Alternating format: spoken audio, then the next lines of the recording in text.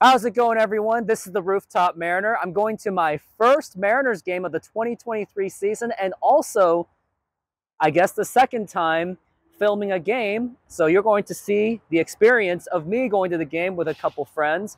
Also, you're going to see what I'm going to eat. I will show that as I'm waiting on this Lyft. How was your fantasy team? Oh yeah, let me take a look.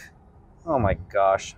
Getting killed 141 to 91, and the worst part of it, my catcher Will Smith isn't even playing today. Hey McLovin, how's your team? Bad. Like how badly? Let me see how your team's doing. I'm playing a good team. Man. You're playing Nelson, a guy who hasn't even checked his lineups in but ever. Team is really good. He doesn't have to check. Wait, I thought you were like the baseball king of this league.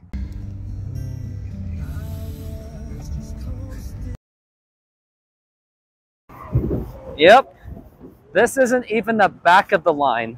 I am convinced even if we got here like at 12 p.m., it wouldn't have made a difference one bit. So come to think of it, the chances of us getting a Julio Rodriguez bobblehead? Very low. 100%. 100%. Someone says 100%. This line is going on and on into the freeway. That's freaking hilarious. On top of waiting in line for this long, I can also hear Frozen Let It Go going off. That just adds to it. So this line is literally all over a Julio Rodriguez bobblehead. Yeah, what about like a Scott Service bobblehead night? If it was a Scott Service bobblehead night, I'm sure there would be leftovers. You could probably grab like 2 or 3. You could probably grab so many, and you probably can't even resell it. They wouldn't even care. Yeah, they wouldn't care. Probably, because he's really not that good of a manager. He just had to put in Trevor Gott last night. Yeah, he got no skill. So once again, I went to the wrong line again, and now I think we found the right line this time. Actually, this general line actually seems a lot better than the season ticket line. Pretty awkward feeling.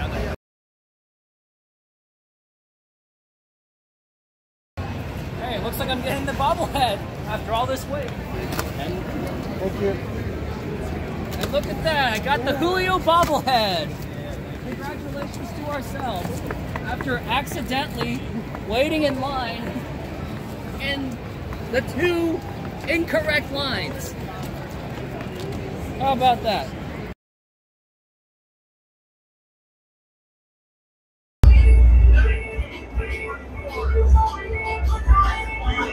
So we finally got to the game. We finally got our Julio Rodriguez bobblehead. It's kind of funny how we went to the wrong line twice and there was a season ticket, and then we went to the general line. We got there instantly. So here's this Mariners helmet. It's also full of my nacho bundle. Check that out. So how much was this? When I got this, plus the Sprite, $33.08. I'm gonna go ahead and taste it really quick and see how it tastes.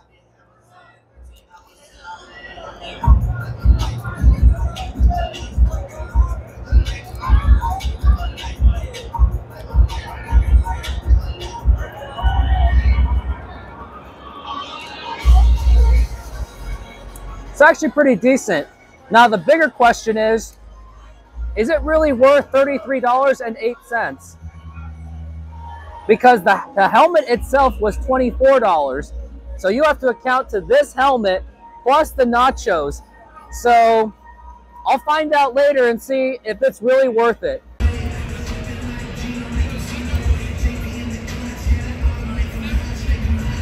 So I went ahead and did some research and compared the prices between getting the nachos at a Mariners game or just getting the nachos at a restaurant and buying that same similar type of helmet. So at one of my favorite restaurants, Hops and Drops, which is around in Washington, the nachos I would typically get is $16, and it has a lot more stuff in it. It has a lot more cheese, has a lot more toppings on top of it, and it is something that you can actually share with amongst all your friends. And then when I looked at the little plastic bowl helmets on Amazon, they were selling for about $3 a piece. So cost-wise, you're better off getting the stuff outside of the stadium.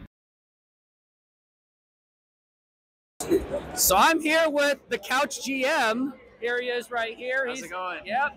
He's making a really good YouTube channel. It's up to 2,500 subscribers. Keep following it as much as you can. Let's get him going. So, Couch GM, how do you feel about the Mariners in the first 2 games? Yeah, I mean, it's been up and down. Luis Castillo looked awesome. Robbie Ray, he's now in the IL after last night's outing. But hopefully they can get their bats going. Teoscar Hernandez heat up. Julio Rodriguez had a couple doubles last night. Colton Wong looked good. If we can get Kelnick having some solid at-bats like it has the past couple of days and throughout spring training, then I think we're looking pretty good. Yeah, I would agree with that. And that Robbie Ray thing is very concerning. And it's pretty sad because at first we were thinking, oh, he was just having an off game. He'll bounce back. But then we go, oh, it's an injury. But knowing that, what are your expectations on, like, let's say the Bryce Millers of the world or Emerson Hancock? Like, do you expect anyone to step up? Yeah, because, I mean, Robbie Ray looked great this spring training, up to 97. His velocity was back up. But, yeah, Bryce Miller, I think he's going to do great this year. That might just shorten the timetable until we actually see him this year. And if we can have him in the rotation at some point, that'd be awesome. You know, there's mixed opinions on on Marco Gonzalez and Chris Flexen, where they slot in the rotation in the bullpen. If we can have Bryce Miller in that rotation and have basically no weaknesses in the rotation, then that's a great spot to be in, I think. Yeah, sounds about right. And one thing I also noticed is they changed the rafters from the ALCS to wild card. I'll go with my opinions. I don't like it because I think of it as it's lowering the standards. So I guess each time we make the playoffs, they're just going to slap another one up there. Kind of reminds me of a participation trophy, but what are your thoughts on them changing the rafter? Honestly, it's kind of surprising that we've only won the AL wild card in 2000 and 2022. It's been 22 years since the last AL wild card. So, I mean, hopefully we can blow past that and win the AL West sometime soon. But, I mean, I'm not complaining, I guess. Either AL West or at least the World Series, and definitely win one. And so how are you feeling about tonight's game with Logan Gilbert on the mound? I'm feeling pretty good. I think Logan Gilbert will come out strong with that new splitter.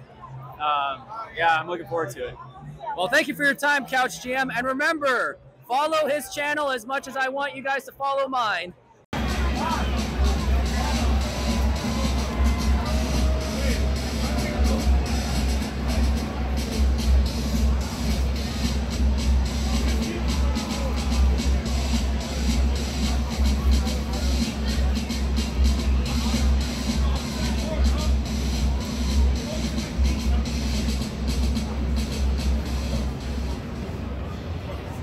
Now to perform the National Anthem, please welcome from Renton, Briarwood Elementary.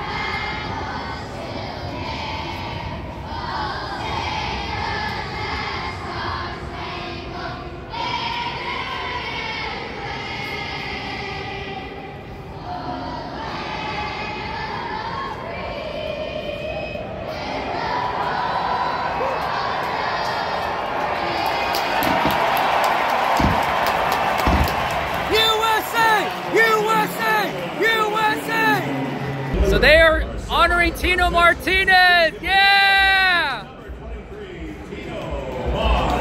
Yeah! Woo! Hey, Mariners, you shouldn't have traded him. You should have kept him. It's a beautiful moment watching Tino Martinez throw out the ceremonial first pitch. He was a first baseman in 1995. Oh, by the way, I made a video about him on the Tino Martinez trade. Please check that video out.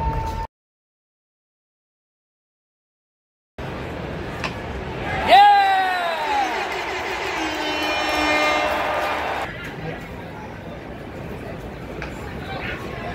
To Suarez, good vibes only. Good vibes only. Good vibes only. All right, guys, good vibes only. Don't forget it.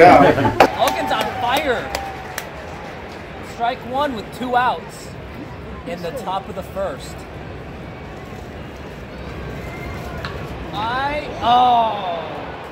Already a hit given up with 2 outs. But he's on my fantasy team.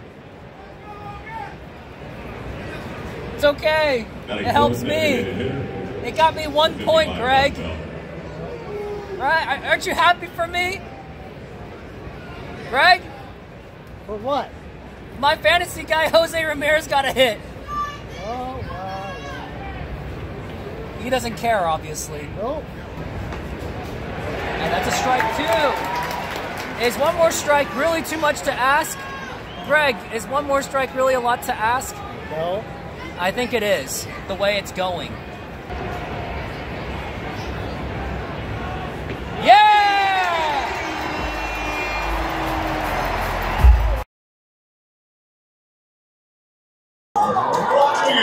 Let's go, Julio!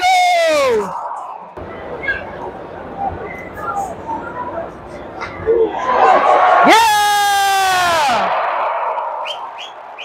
He got a hit! He got a hit! And he's on my fantasy team! Yes?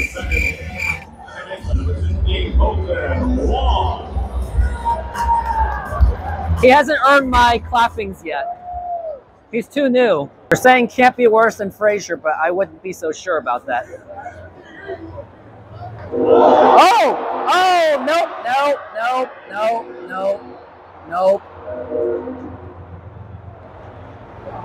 It looked good for a second, but... Batting third, first baseman, number 23, Thai France. Thai France, huh? We'll see how he goes. He's batting .571, but it's only been 2 games. And he's not on my fantasy team. Who has Thai France? You have Thai France, don't you? This guy, that guy, the cameraman. He picked all the Mariners. He stole my playbook. I think he stole at least one of them. I was looking at Luis Castillo. And here goes Julio. And he's safe. He gets the stolen base.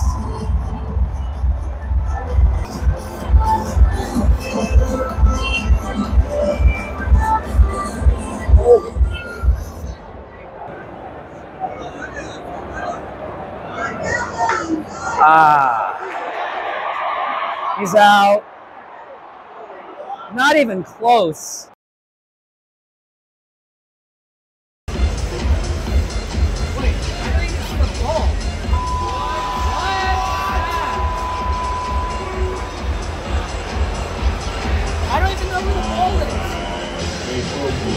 Oh, it was an April Fool's joke.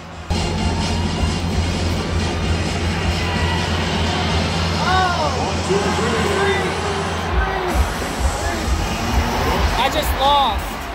I just lost the hat trick.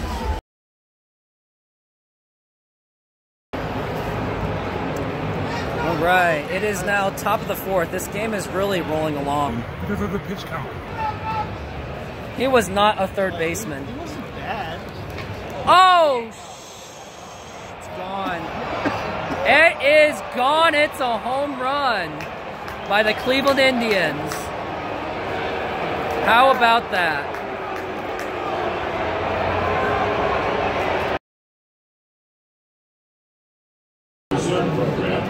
They are recognizing a man that served in the Army.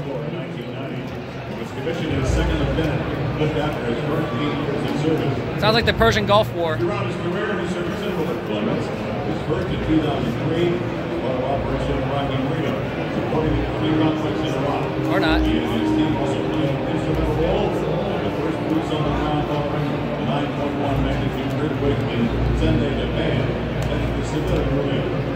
After 28 years of faithful service, he retired from active duty and today resides in Henderson, Nevada. Still holding care of his decision, but Bruce is still remaining committed there to stay. Join us all the way from Nevada, please welcome Lieutenant Colonel Rob Wolfe. Yeah! USA! USA! USA! As we are looking for food, 132. they actually have this entire map of where to find it. This is actually quite helpful. And we're looking for this Asian food called Din Tai Fung. 132. It's in 132 section, so we have to go down there. So we're gonna get some food again. We'll do another review. We're doing another review. It's gonna be called the Din Tai Fung in section 132. So if you wanna check out Din Tai Fung, go to section 132 at T-Mobile Park. So we are now waiting in line for Din Tai Fung. And if you wanna know how big this line is, let me just show you right now. The line is that long. It goes that way pretty much. And I'm willing to bet that it is the most popular food in this entire stadium. I remember when I went to a Seattle Storm game at Climate Pledge Arena, it was so popular that I tried to buy one and it was actually sold out. So whatever Din Tai Fung is doing, they're doing something right. So while I'm waiting in line to get some food, Scott Service pulls out Logan Gilbert, who was pitching just fine on 85 pitches. And as soon as he pulls him out for Diego Castillo, he hits a home run, gives up a home run. Oh, take me out to the ball game. Take me out to the crowd. Buy me some peanuts and Cracker Jacks. I don't care if I ever get back, so let's root for the Mariners. They don't win, it's a shame. Yes, it is. Oh, it's 1, 2, 3 strikes, you're out at the old ball game. But yeah, you shouldn't have pulled out Logan Gilbert. Look what happened. All right, so my buddy just got me these, and these were for $9. We shall see how it is. Now, probably in any other Chinese restaurant, you'd probably get 3 of these for $9. But let's just see if it's really worth $9 here.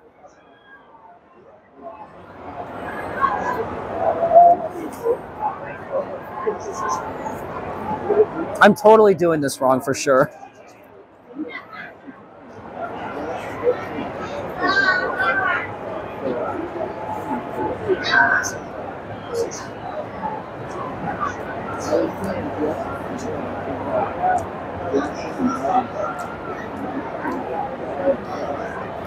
It's okay. I like the meat, but not so much on the outsides.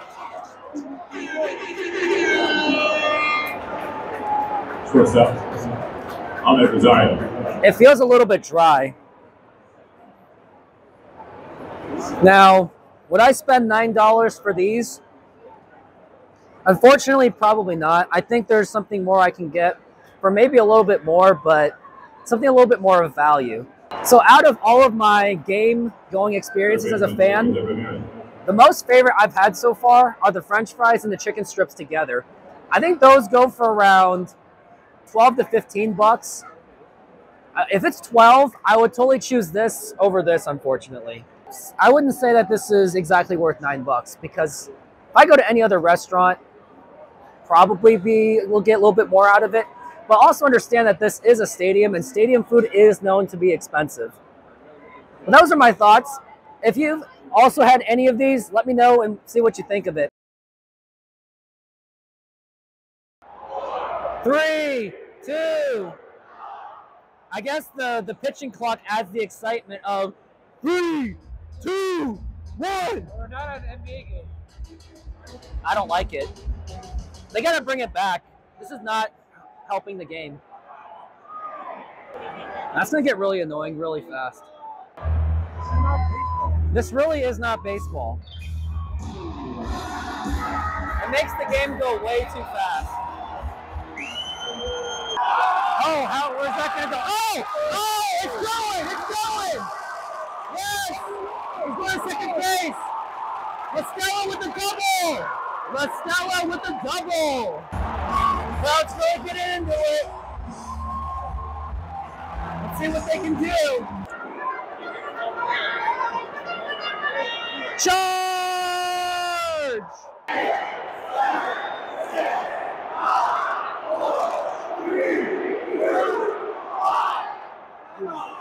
He was literally just looking at it.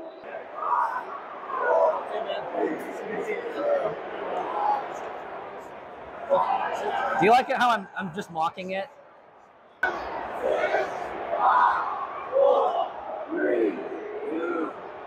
Oh, he struck out. All right, and as you can see, the fans, they are already leaving. Look at that. And look at that. The game is over. The Cleveland Indians win once again, 2-0. The loss will go to Logan Gilbert, of course, but I'd say the loss goes to Scott Service once again for putting in Diego Castillo, giving up that home run, which killed every bit of confidence on the offense. I know everyone is saying that the offense is the problem. I still don't think it's the problem. It's Scott Service's atrocious pitching management decisions. This game ended at 8:44. This game was just 2 hours. Let's go. I am dead serious. Let's go. 2 hours. Well, anyways, I gotta go. So we're waiting on a Lyft right now, and I actually previously canceled one because the guy basically told me to. And then I got the same Lyft driver, well, not the same Lyft driver, but he's on like the same proximity that the other Lyft driver was at.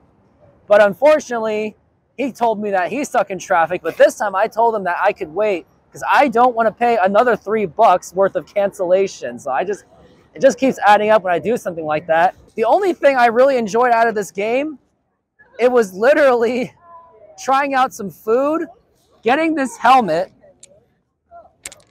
getting this Julio Rodriguez bobblehead that I will do a review on, but that's about it. And of course, I also got to meet the Couch GM, which, by the way, subscribe to his channel when you get that opportunity. Greg, so how'd you feel about the game? It was okay. It was okay, but we lost the game. The offense was the problem. The offense is not the problem. You can't expect the offense to just keep scoring every single game. Sometimes the pitcher just has to hold. How are you going to win when you get shut out, Joe? But you have to have a pitcher that leads, that will give the team confidence. You don't know that. Yes, I do. Uh-huh. Okay, but how about this? Did Scott Service have to put in Trevor Gott the day before, and did he have to put Diego Castillo?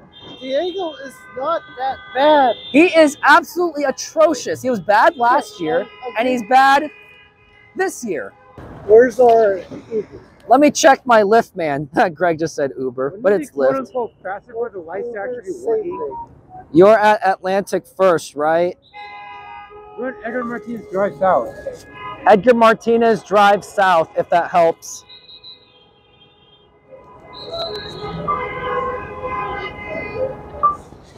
Also looking at First Avenue South. And the Ken Griffey Jr. statue. But until then, let's take a look at this Ken Griffey Jr. statue.